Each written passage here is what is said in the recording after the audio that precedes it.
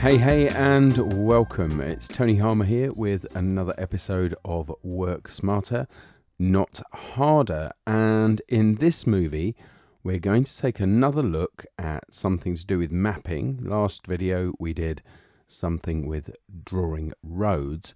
This time, we're going to add a river to a map. So I've got this file open in Illustrator just here. There's a few different layers, for example. One for the roads, and then there's one to describe the different areas there and the building that's in there and so on. What I'm going to do is I'm just going to turn on this template layer at the background, and then I'm going to alt click the icon for that. So you can see the little template layer I've got here, which was originally drawn in Adobe Photoshop Sketch on my iPad, just as a quick scamp of how this is going to look. So I need to draw a river here. It's got a few different characteristics. It gets very wide at one point, just out on one side, and it narrows down as it goes along. So I'm going to do a loose interpretation on that. So I've got this river layer here to work with. And what I'm essentially going to do right now is I'm going to get the pen tool, and then I'm going to start off a curve just here and then move in, kind of just make the necessary curves here. Like I say, I'm following it fairly loosely, just to draw that around like so. So just bring that down, and I think that will kind of do it really. So I'm just going to get the direct selection tool there and just pull that down like so. I think that's okay. Those are all in more or less the right place. I might just tweak this one at the top because it should kind of curve round just there. It's based on the river in my hometown, actually, this one.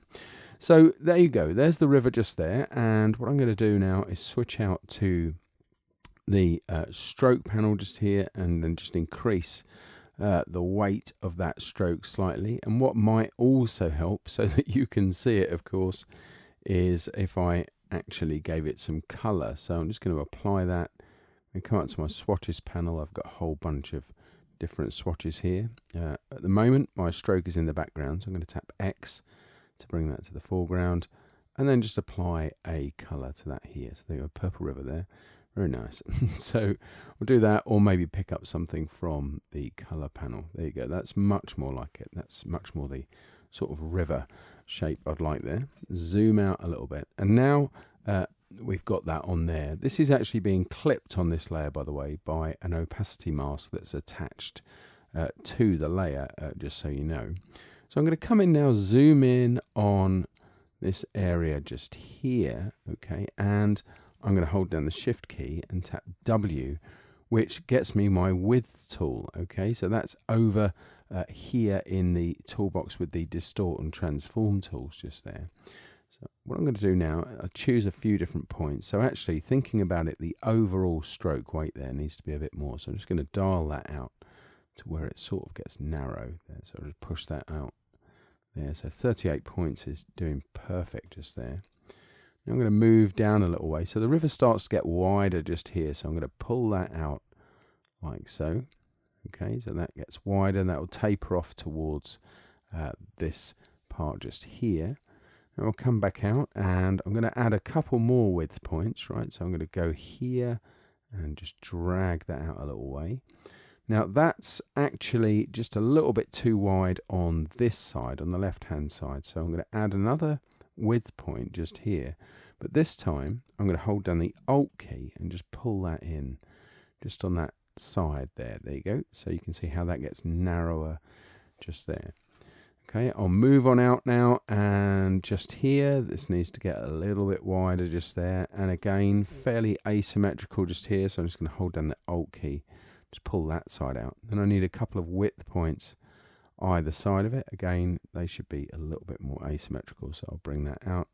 And you could see that pretty much you could follow kind of any kind of contour really quite easily here with this. It's really amazing that you can do that. It's been around for a little while now, but I'm always surprised by the number of people I find who don't actually use it. Now, the hidden trick with this, because I'm sure that's why a lot of people come here, to discover those hidden tricks that you don't find very readily. And people ask me, can you control these things with numbers? Does it have to be just done by dragging? Because I want a little bit more precision than that. And the answer is yes, and it's also very, very simple. So with any given width point, or one that you click and add, all you need to do is go to the width point, here on the line, for example, or just out here, double click on it. And then that will give you a dialog, which is just happened to pop up off screen, so I'll drag it on here. Okay, and you can see there's the total width of the stroke, just there, and here's side 1 and side 2. So if I need perhaps to dial down side 1, and I'll do it quite a bit just for a minute, there you go.